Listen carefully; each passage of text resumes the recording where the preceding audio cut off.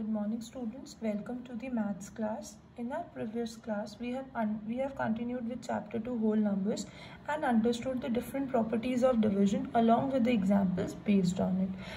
In today's class, we will continue with chapter 2 whole numbers only, and our next topic is patterns in whole number. अब हमारा जो next topic है वो है patterns.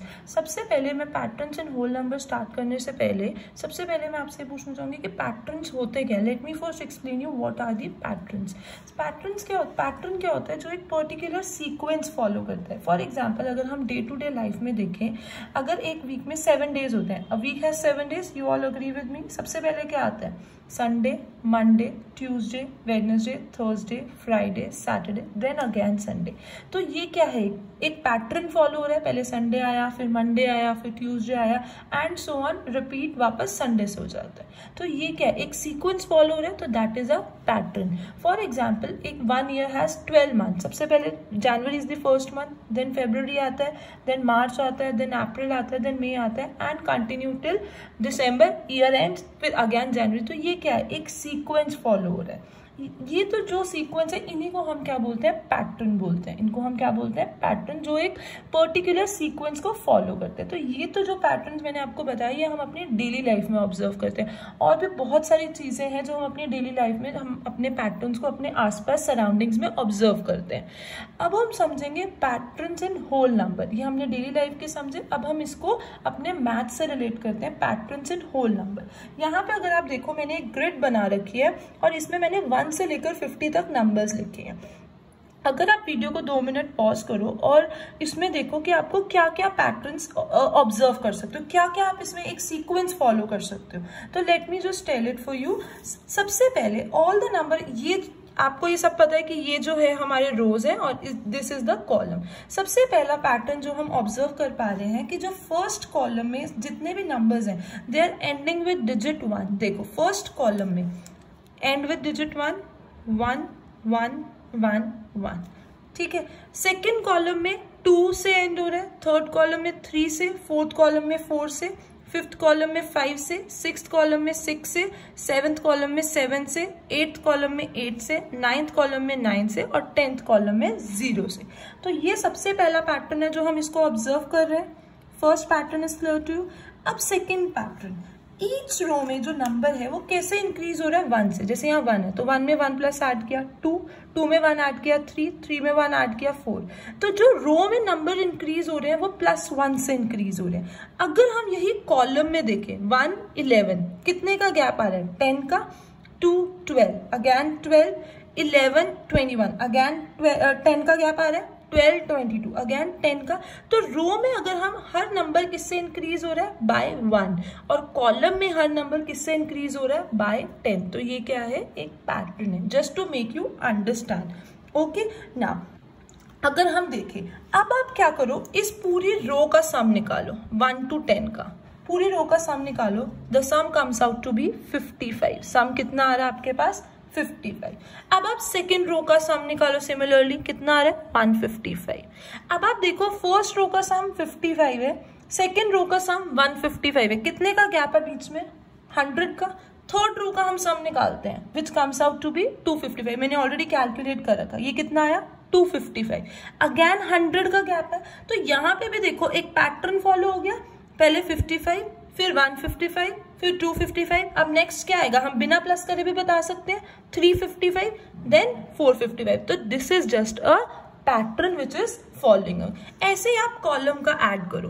1 + 11 + 21 + 31 + 41 which comes out to be 105. 2 + 12 + 22 + 32 + 42 comes out to be 110. अब आप देखो 105 और 110 कितने का गैप है? 5 का गैप है. अब नेक्स्ट क्या आ जाएगा? बिना प्लस करे हम निकाल सकते हैं 115, 120, 125. तो यहाँ पे कितने का गैप आ रहा है? 5 का. तो हम बिना ऐड करे भी इनका सम बता सकते हैं. तो this is what? This is just a pattern. तो ये मैंने आपको एक सिंपल 1 to 50 नंबर लिखे थे और ग्रिड बना के आपको उसमें पैटर्न, आप सेम पैटर्न 1 to 100 ग्रिड बना के भी लिख के कर सकते हो. ठीक है.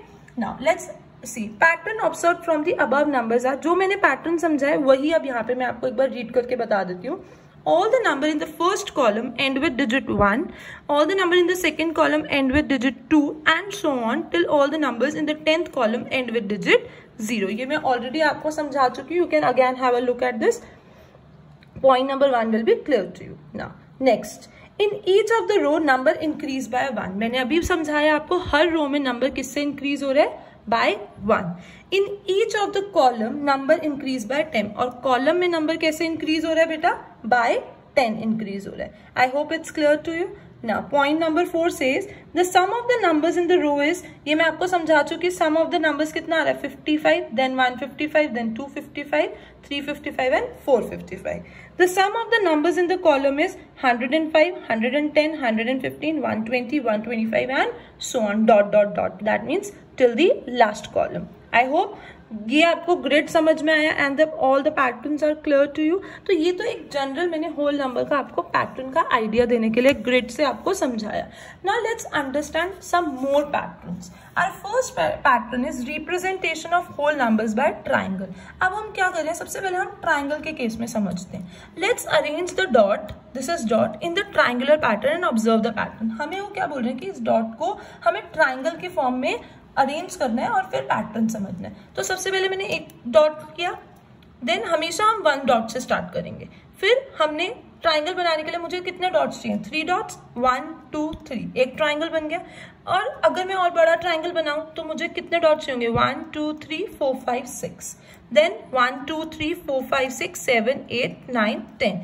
ऐसे मैं और भी बना सकती हूँ. तो ये पहले मैंने 1 डॉट से, फिर 3, फिर 6, फिर 10. तो इन सारे नंबर से मेरे ट्राइंगल बन रहे हैं. तो इन नंबर्स को हम क्या बोलते हैं, ट्राइंगुलर नंबर्स. कौन से, 1 3 6 10. तो आपका सबसे फर्स्ट ट्राइंगुलर नंबर क्या होगा, the first triangular number is 1, the second triangular number is 1 + 2 3, the third triangular number is 6 and the fourth triangular number is 10. अब देखो ये हमने आए कैसे, जब हम फर्स्ट ट्राइंगुलर नंबर की बात करते हैं तो 1, सेकेंड ट्राइंगुलर नंबर तो सेकेंड ट्राइंगुलर नंबर तक जा रहे तो 1 + 2 किया, थर्ड पे जा रहे तो 1 2 3 प्लस कर दिए, फोर्थ में जा रहे तो 1 2 3 4. जहां तक जितने ट्राइंगल हम जोन सा ट्राइंगल नंबर निकाल रहे हैं वहां तक की काउंटिंग को हम प्लस कर रहे हैं. वहां से हमारे पास क्या आ रहे हैं, ट्राइंगुलर नंबर्स. तो these numbers are called triangular number, that is 1 3 6 10. तो अब क्वेश्चन ये आता है, अगर आपसे वो बोल देते हैं 6th ट्राइंगुलर नंबर निकालो, तो आप क्या करोगे, तो आप कहां तक प्लस करोगे, 1 2 3 4 5 6, इजी. बट कई बार अगर आपसे वो कोई बड़ा ट्राइंगुलर नंबर पूछ लो, तो यहां से हम क्या कंक्लूड कर सकते हैं, कोई भी nth ट्राइंगुलर नंबर निकालना हो तो उसका फॉर्मूला है n + 1/2, जहां पे n की आपकी वैल्यू कुछ भी हो सकती है, where n can be any whole number. मैं यहाँ पे लिख देती हूँ, वेयर n = होल नंबर. आप n को कोई भी होल नंबर की वैल्यू दे सकते हो. अगर आपसे 10th ट्राइंगुलर नंबर पूछे तो n की जगह आप क्या पुट करोगे, 10 × 10 + 1 11 × 2. क्लियर. आई होप यहाँ से आपको representation of whole numbers by triangles समझ में आया कि हमने एक ट्राइंगल में होल नंबर्स का पैटर्न समझा. अब नेक्स्ट आपका आता है representation of whole number by squares. अभी हमने ट्राइंगल के केस में समझा था, अब हम स्क्वायर के केस में करेंगे. अगेन मुझे इसी को अरेंज करना है, डॉट को in the form of square और पैटर्न ऑब्जर्व करना है. सबसे पहले मैंने बोला था 1 से स्टार्ट करेंगे. अब स्क्वायर के लिए मैंने नेक्स्ट में 4 डॉट से स्क्वायर बनेगा, तो 1 2 3 4, देन 1 2 3, अगर मुझे और बड़ा बनाना है तो 4 5 6 7 8 9, देन 1 2 3 4 5 6 7 8 9 10 11 12 13 14 15 16. तो यहां से मेरे 1 4 9 16 ये सारे क्या हो गए, what are these called, these are square numbers, these are called square numbers. अब फर्स्ट स्क्वायर नंबर क्या होगा, आप मुझे यहां से देख के बताओ. It is 1. The first square number is 1. The first square number is 1. The second square number is, what is your second square number? The second square number is 4. Clear? The third square number is 9 and the fourth square number is 16. From the above diagram we have seen that. अब question ये आता है कि हमें कैसे पता चलेगा, और अगर हमें कोई भी स्क्वायर नंबर निकालना है तो हम कैसे निकालेंगे. क्वेश्चन इज, अब देखो आपको सेकेंड स्क्वायर नंबर निकालना है तो 2 मल्टीप्लाइड बाय दैट नंबर, उसी को उसी नंबर से मल्टीप्लाई कर दो। 2 into 2 comes out to be 4। Third निकालना था तो 3 को 3 से ही मल्टीप्लाई कर दिया। 3 इंटू 3 9। फोर्थ निकालना है तो 4 इंटू 4 16।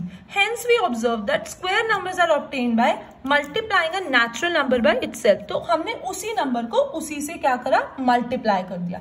और या हम दूसरा तरीका क्या कर सकते हैं, adding two consecutive triangular numbers. अभी हमने पिछले में ट्राइंगुलर नंबर्स पढ़े थे, अगर हम दो consecutive like 1 + 3 4 that comes out to be second square number. Clear?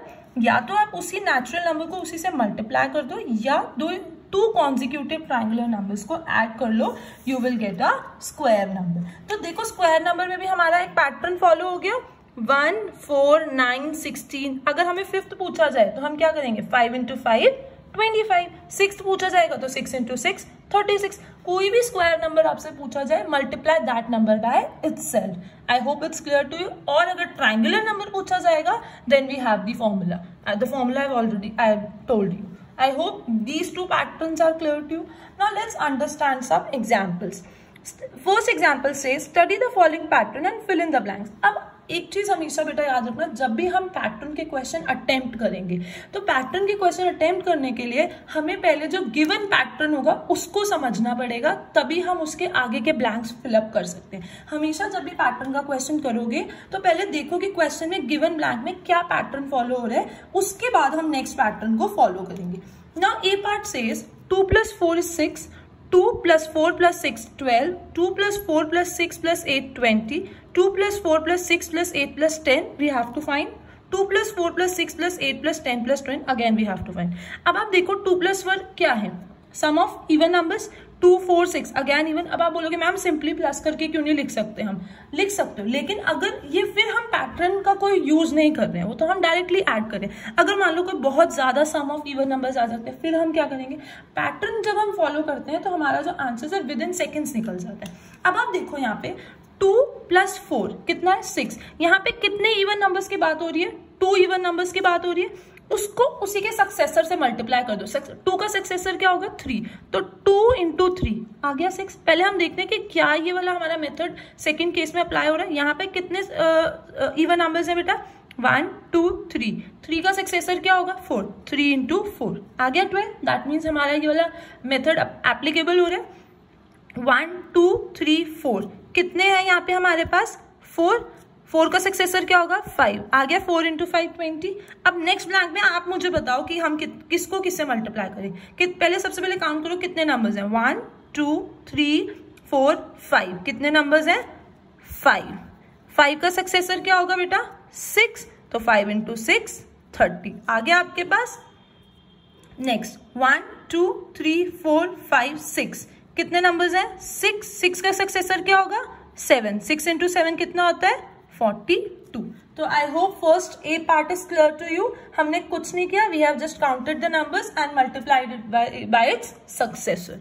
Now moving on to the next part, 0 + 1 + 2 is equals to 3, 1 + 2 + 3 is equal to 6, 2 + 3 + 4 is equal to 9, 3 + 4 + 5 is equal to 12, 12 + 13 + 14 is equals to dash, 43 + 44 + 45 is equals to dash। अब यहाँ पे हमें consecutive sums निकालने हैं, 0 1 2 consecutive numbers हैं। अब आप देखो इसमें हम क्या पैटर्न, देखो या तो 3 का मल्टीपल फॉलो हो रहा है, 3 1 3 3 2 6 3 9 3 4 12, ये तो हम इजीली निकाल लेंगे। बट यहाँ पे हमारे पास जो सीरीज है वो चेंज होगी, तो हम वो वाला मेथड नहीं लगा सकते।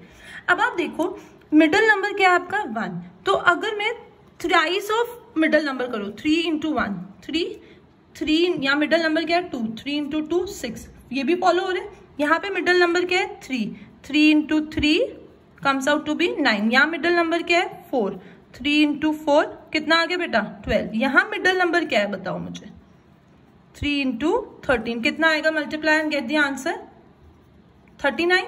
अब यहाँ मिडल नंबर क्या है बेटा 44, तो 3 मल्टीप्लाई बाय 44 कितना आएगा 132। I hope it's clear to you. हम यहाँ पे 3 का टेबल इसीलिए फॉलो नहीं कर सकते थे क्योंकि यहाँ पे सीरीज हमारी चेंज हो रही थी। 3 4 5 के बाद अगर यहाँ पे हमारे पास कॉन्टिन्यूटी में आता 5, 6, 7 और समथिंग, तो हम वो फॉलो कर सकते थे, अदरवाइज हमें दूसरा पैटर्न ही देखना पड़ेगा. I hope these 2 examples are clear to you. Quickly have a look at this. Now moving to the last example. In each of the following, calculate the first 2 terms and then fill up the rest by using the pattern obtained from the first 2. इसमें इस example में क्या कह रहे हैं वो कि पहले 2 टर्म्स तो आप सॉल्व करके निकालो एंड देन नेक्स्ट टर्म्स को आप बिना सॉल्व करे ही उसके पैटर्न के बेसिस पे कंप्लीट करो. तो पहले हम देखते हैं हमें क्वेश्चन में गिवन क्या. Bracket 9 - 1 divided by 8, then 98 - 2 divided by 8, 987 - 3 divided by 8 and so on. अब हमें फर्स्ट 2 टर्म्स को सॉल्व करना है, तो पहले हम बॉड मास से फर्स्ट टर्म को सॉल्व करते हैं. ब्रैकेट सॉल्व करेंगे. 9 - 1 is 8 divided by 8 comes out to be 1. तो यहाँ कितना आ गया बेटा 1. Now 98 - 2 96 divided by 8 कितना आ गया 12. अब आप देखो हमें उन्होंने क्या बोला था, सिर्फ हमें फर्स्ट 2 टर्म्स जो है वो कैलकुलेट करनी है और रेस्ट सम को हमें पैटर्न से सॉल्व करना है. 1 1 2. अब नेक्स्ट क्या आएगा बताओ मुझे. अब हम एक तरीका है कि आप सॉल्व कर लो, एक तरीका है कि हम बिना सॉल्व करे भी निकाल सकते हैं. तो बिना सॉल्व करे देखो काउंटिंग इंक्रीज हो रही है. 1 1 2. तो नेक्स्ट क्या आ जाएगा 1 2 3 1 2 3 4 1 2 3 4 5. I hope it's clear to you. Thank you.